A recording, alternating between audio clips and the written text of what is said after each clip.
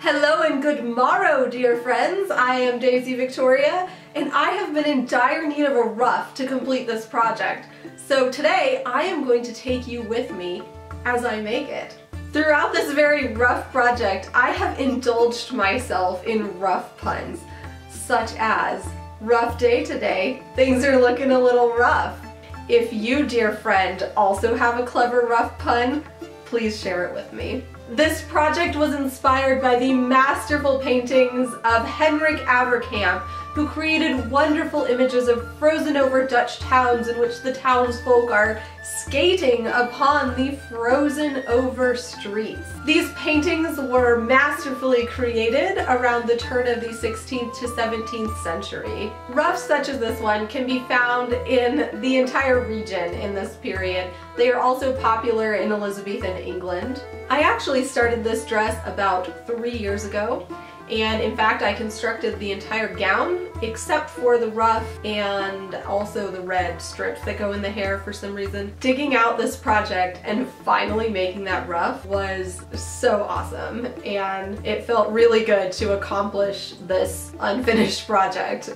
So the ruff is like this big piece of linen, and it's really wrinkled. It looks like I did hem one edge. That edge is actually hemmed by hand, so I did a lot of work on that, and it looks like I did a great job of making sure that I actually pulled a thread out so that, you know, each edge is cut exactly along a thread, so that's really good.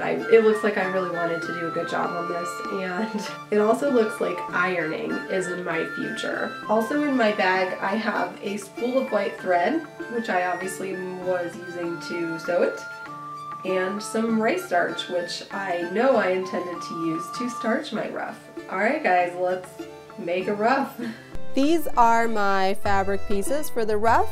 I have 3 completely full widths of fabric here, which means that my ruff is going to be very voluminous. I've also cut out the neckband. This is wide enough to go around my neck, and then fold in the edges, and then to make it, I folded it into the center and then folded again, so it's actually 4 times thickness. Now, to join the pieces of ruff together, I'm actually stitching them so that they just match up, as you can see here. It's important to do this so that they don't overlap, because if they were to overlap, that would provide extra bulk at those join pieces in the ruff. So if you join them this way, then you have a nice even width of fabric all the way throughout your ruff.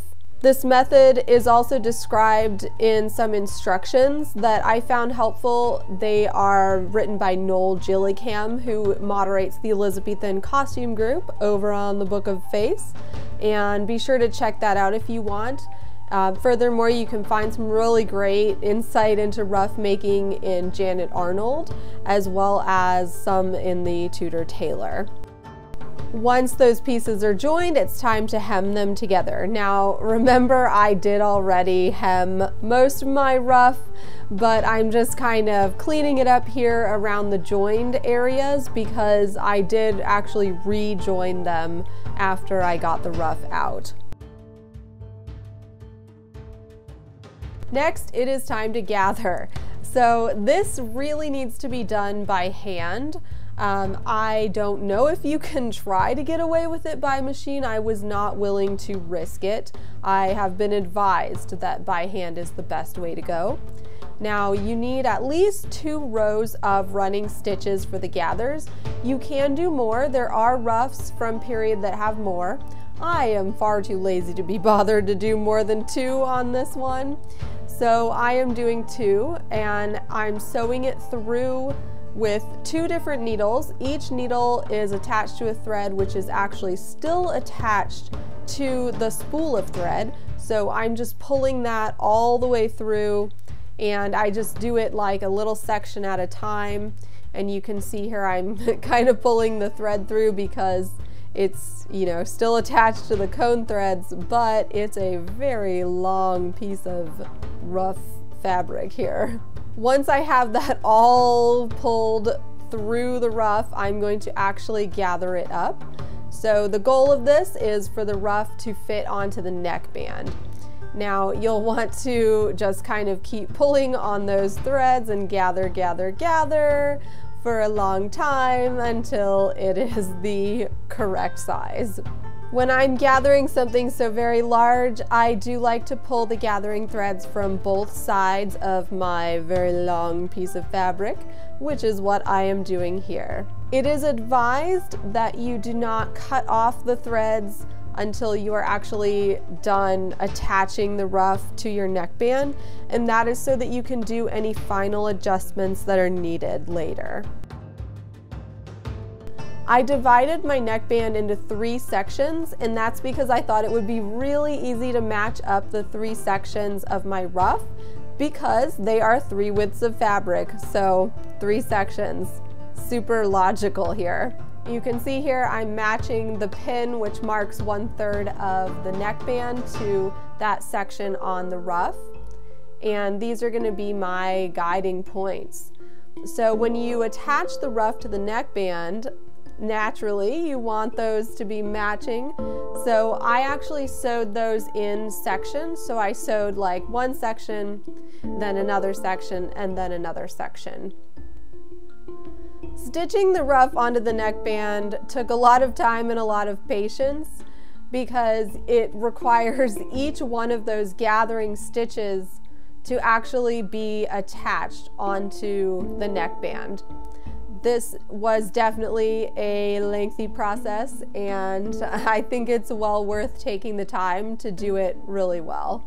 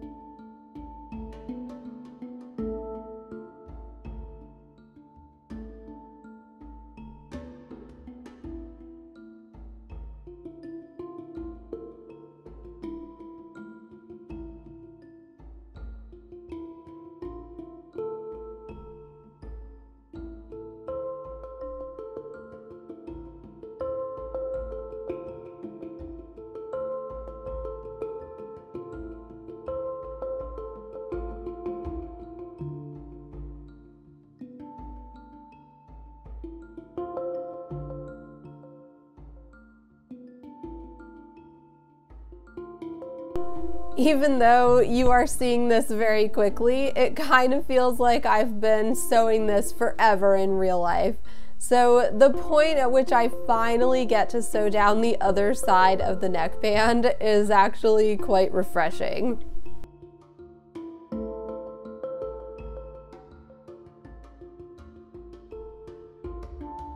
To sew down the other side, I simply folded it over so that now it's kind of sandwiching that ruff.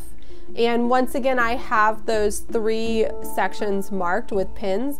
So I matched those up, and then I attached it exactly the same way I attached the other side. So just making sure that I catch every single little gathered pleat of fabric and sew it onto the neckband.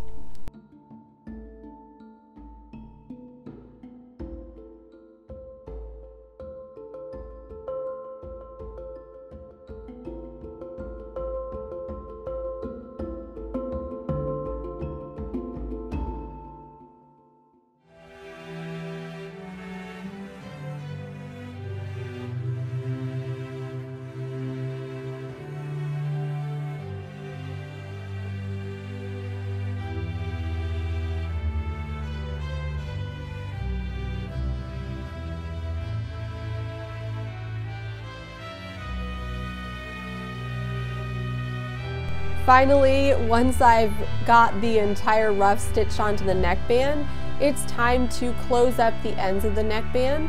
So here I'm actually just doing a pretty simple whip stitch so that the ends are closed together.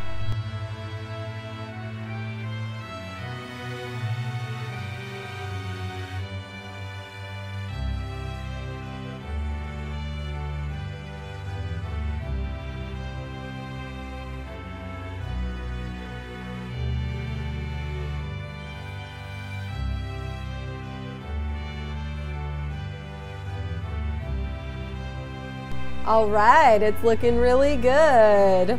Next, I'm going to attach something so that I can actually tie my ruff on. I created these finger loop braided cords using a historical technique, and I'm just attaching them here so that I can tie my ruff closed around my neck. Another option is to use something like hooks and eyes. I like the ties because I can very slightly adjust how tightly my ruff is tied that way. All right, now we have a really fun part, which is dividing up the ends of the ruff so that I can actually form it into those nice little ruff shapes. So I'm basically trying to figure out where I'm going to have each one of them. So yeah, there's a lot here. And what I'm doing is dividing it into equal sections. So I had 3 very easy sections because of the 3 sections of fabric. And then I divided those in half, so I had 6, and then divided those in half, and so on. So I'm just continually dividing them in half until I'm finally pleased with whatever size the little folds end up being in the end. This process takes a bit of time and a bit of patience, but is actually not nearly as time consuming as some of the other parts of the ruff making. Once I was pleased with the size of my little ruff folds, I actually ran a thread through them all, and that just helps to secure them because when you go to starch the ruff, you want to make sure that they're actually staying where you want them to be. So this is basically a sort of a basting thread, and I'm simply catching it on all of those places that I want to be sort of the middle of the ruff.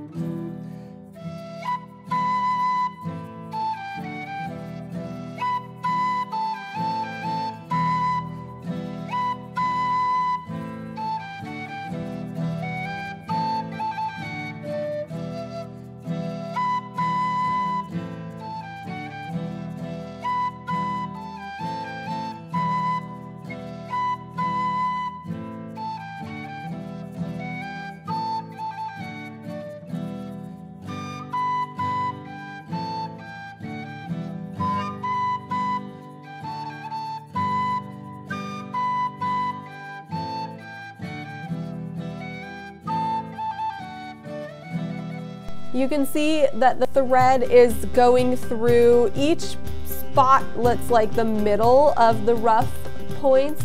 So everywhere it kind of goes through the center, the thread is running through to connect them. And that's going to be really nice to keep it in place so that I'll be able to set this ruff the way that I want it.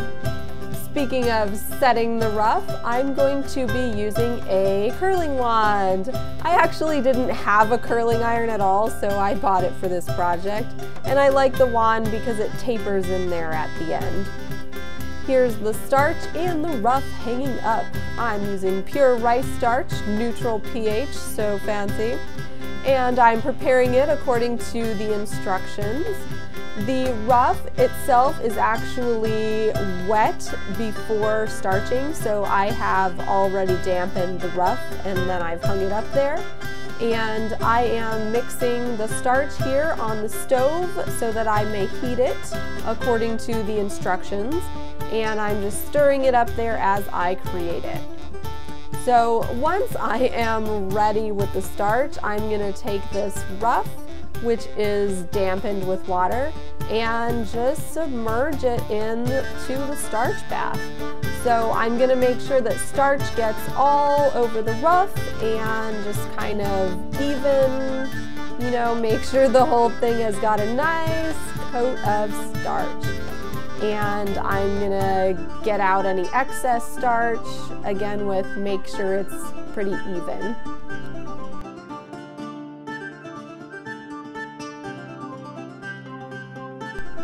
After that's done, I am laying the ruff out to dry here. So I'm kind of using my fingers to make those little ruff folds go where I want them to, because that's going to make it a lot easier to set the ruff later, because they'll already be at least somewhat in the direction that I want them to be. And when we have a complex project, we certainly like to make it as easy on ourselves as we possibly can. This is also something that Noel recommended you do, and I know that I would like to listen to that little tip because it looks much easier. So I'm taking my curling wand, and now I'm going to set the ruff. So I'm just gonna put the curling wand in there inside each and every little place where I need to set it. Ah, I'm smart. I'm getting this glove to protect my little fingers. Yeah, make sure you don't burn your fingers setting the ruff. That would be really sad. This glove is really nice because it allows me to kind of hold and mold the ruff pieces around that curling wand, so it helps me to set them. This process of setting the ruff takes quite a bit of time, but that's okay. You know what? We're on a very time-consuming project, and that's cool because it's kind of fun to have that sometimes. I read that in period, ruffs were considered to be very frivolous because in fact you are using rice starch, something that should be a food stuff, and you're using it for a luxurious, lavish fashion item, so it's quite scandalous. I am taking my time setting the ruff. I did one layer, like the top as I had laid it out, and then I flipped the ruff over and did the other layer after that. So now the top, which was previously the bottom. In period, there were certain poking sticks used to set ruffs. We now have curling irons available which are already hot, so we don't have to take a poking stick and stick it in the fire, unless of course you want to. That would actually be super cool, I think. Most curling irons are very bulky at the end, so what I like about this curling wand is that it tapers at the end and there's no like sticky out pointy part on top of it like the clamp that many curling irons have. So I think this works really well. My ruff is looking pretty good while I do this, but I noticed that it still is a little bit flatter than what I would like. So ultimately, I'm actually going to put the ruff onto my mannequin and give it another good go of setting. Here on the mannequin, I'm just going to go back through with my curling wand and continue to set the ruff until I like the way it looks. And notice that my basting thread that holds those ruff folds in place is actually still there. I leave this basting thread in until the very end, and after I'm pleased with the way the ruff looks, only then do I remove the basting thread. Now, one must note that when one washes the ruff later, any sort of washing in water is going to remove your starch. So that basting thread is going to be important to put back in before you wash it if you like the way you set your ruff and you'd like to reset it the same way again next time, because that'll make it really easy. You can just set it the same way you had it if you have that guide in there.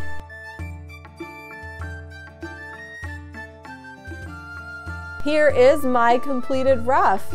I think it's so cool. I have never made one of these before, so I'm very excited to have my very first one.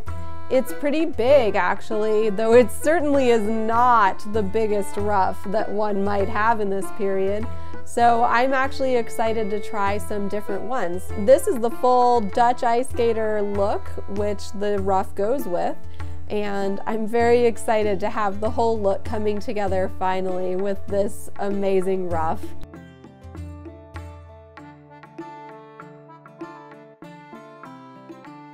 And here is some footage of me pretending to be a turn of the 17th century Dutch townswoman.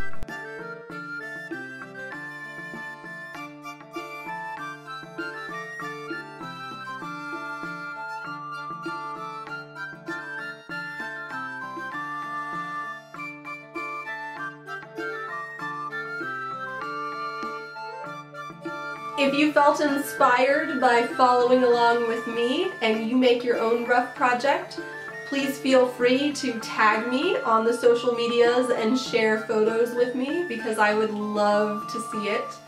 And if you use Noel's instructions, I'm sure that he would love to see it too, so make sure you go to that Elizabethan costume group and share it with your tribe because we are all here so excited to see what you make.